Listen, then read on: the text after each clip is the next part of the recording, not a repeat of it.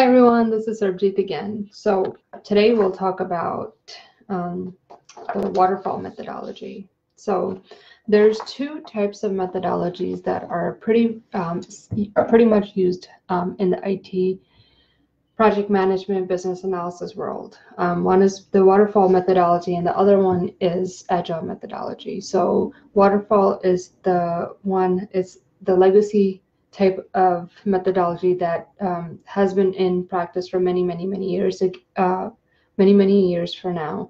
Agile is the new buzzword. It's what everybody is trying to go for, but still there's many companies that are still using waterfall today.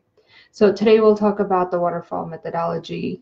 Here's what is one image that you'll see typically is used. It's called the software development lifecycle and waterfall methodology. So what we'll do is we'll discuss this today.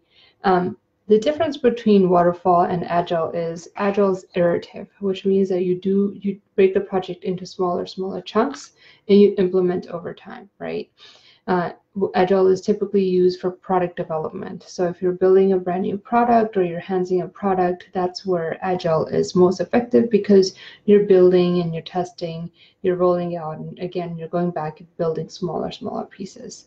With Waterfall, it's all like a linear process, which means that you first gather requirements. You have a product idea or a project idea, you gather requirements, you create the design, then you have developers program that, and then you go into deployment. So typically, you don't see the end product till the close of a project, and that's why Agile is a little bit more effective because you see smaller bits and pieces of the project coming along.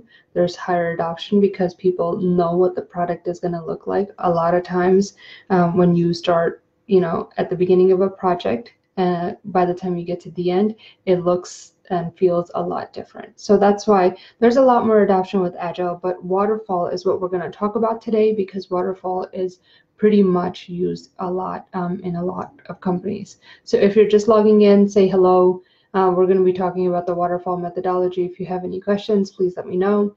If you're watching this in replay, please let me know in the comments so I know that you're watching, and then also let me know how effective these trainings are. And if you have other topics that you'd like to learn more about, let me know, and I will incorporate the topics into the video. So today we're going to talk about the waterfall methodology. You see this circle is a printout I got from Google. Google's my best friend. I use Google for everything. So you can, if you type in waterfall, you'll find similar types of charts. So when we talk about waterfall, you see different things. So the first one is planning, analysis, design, implementation, testing, and then maintenance are the different phases within a waterfall project. The ones where you see like lots of hands is where the business analysts are the most active, and this group is focused on business analysts, so that's why I have that marked. And very briefly, I'll talk about each of these phases and what typically happens in them. And again, if you have questions after this video or during this video, let me know. So typically in the planning phase, which is right here, and this is where the idea or the project is kind of born. Typically, a lot of teams have lots of ideas, and they bring them to the IT groups for adoption, right? So management has to approve because IT projects are pretty expensive. Project management and leadership have to approve these projects. So once they're approved, that's all done in the planning phase. So they're trying to find funding, they're trying to find resources. So at typically planning, not most business analysts are involved.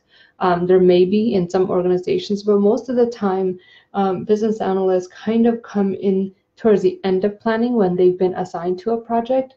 And then they typically start with the analysis phase. That's why you see the little hands, right? So what happens in analysis? That's where you're trying to work with your stakeholders to identify the scope of the project. And what does that mean? You're going to be doing lots of interviews. When you start a project, you typically start with the scope of a project, right? Management doesn't approve a project without knowing what it is that you're going to deliver. So you are given, as when you're assigned a business to a project as a business analyst, you're handed like a high level scope. And you're also handed or given stakeholders or groups of stakeholders that you'll be interviewing and talking to for that project. So when you come to the analysis phase, you kind of have an idea of what the project is about, but it is your job to kind of drill down and get all the detailed level requirements that are needed from all those user groups.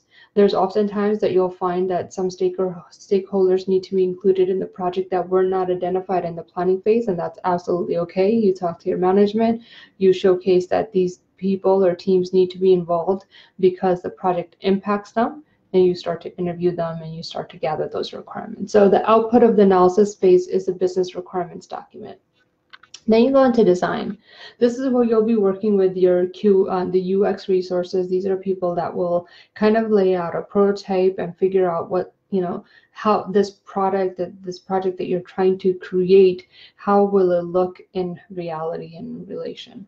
This is also the time in design where you'll be working with systems analysts to translate your business requirements to your systems requirements, okay?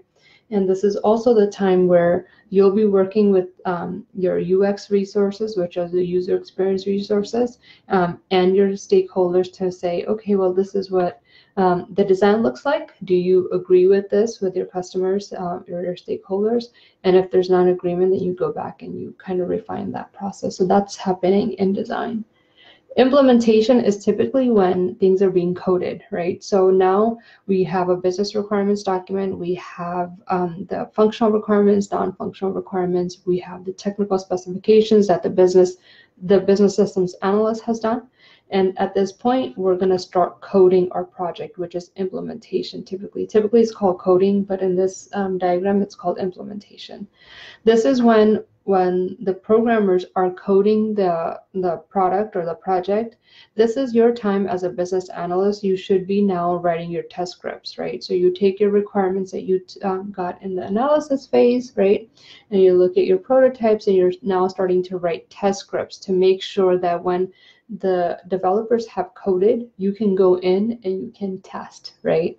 So your involvement while our developers are coding, you're writing those test scripts and getting the users, stakeholders ready for testing. And in the testing phase is when you'll be working with your stakeholders or your customers to make sure that whatever the test scripts or whatever requirements they gave you in analysis are being are in the product. So there's an exercise that you'll be working on called the traceability matrix, which means everything that we wanted in analysis is being coded in implementation or coding, and it's being tested, right? Because we don't want to deliver 100 of the 200 requirements that we gathered in analysis. We want to deliver all 200, and that's why traceability is pretty important. So then you go into maintenance. So once your customers sign off in the testing phase is when you roll out the project, which means now it goes into production, that their customers are using it as well. And then you'll always be in maintenance mode, which is further enhancements or things that are needed to add to the project. So this, in a nutshell, talks about how we manage projects in the waterfall methodology. So you start with planning, analysis, design, implementation, testing, and then maintenance. So the major difference between waterfall and agile is you do all the planning, all the design, all the coding before you see the light of the day, which means before it's rolled out. And in agile, which we'll be doing another video, this is the agile methodology. Okay, I think this is a little bit better. This is the agile methodology in which you will be, completing smaller chunks called sprints. Sprints are typically 1 to 4 weeks long. You see a little bit of the product that's being developed or project that's being developed as it is. And in the waterfall, typical projects are like 12 months to 18 months, even longer sometimes, depending on the complexity. This is better. Depending on the complexity of a project, right? And in agile, while the end date may be much longer, you get to see little bits and pieces of the project. So that's why it's a little bit more adaptive. But both of these are major changes to how we manage projects. So a lot of companies have tried to go from waterfall to agile and have failed because it's a complete shift of how your teams are structured, how work is structured. So it's a complete change. The reason why I'm spending time talking about the waterfall methodology is because lots and lots and lots of companies are still using waterfall. There are some that you'll see hybrid, but majority it's typically waterfall. Some companies typically like new companies that are starting from the fresh ground up, you'll see Agile because it's easier to go into an Agile from the very beginning. If you have companies that are doing waterfall and you transition to Agile, there's a big learning curve for everyone that's involved. So I hope that you found this helpful. Let me know if you have any questions on this topic, or if there's any other questions that you'd like me to cover on any other topics, and I'd be happy to do so. Again, I hope you found this helpful. If you're watching this in the in-demand business analyst page, thank you guys for liking this page and for being on this page. If you're not watching this in the in-demand business analyst business page, please like my page so that way you can get access to all the training that and content that I put together. Looking forward to seeing you again. Bye for now. See ya.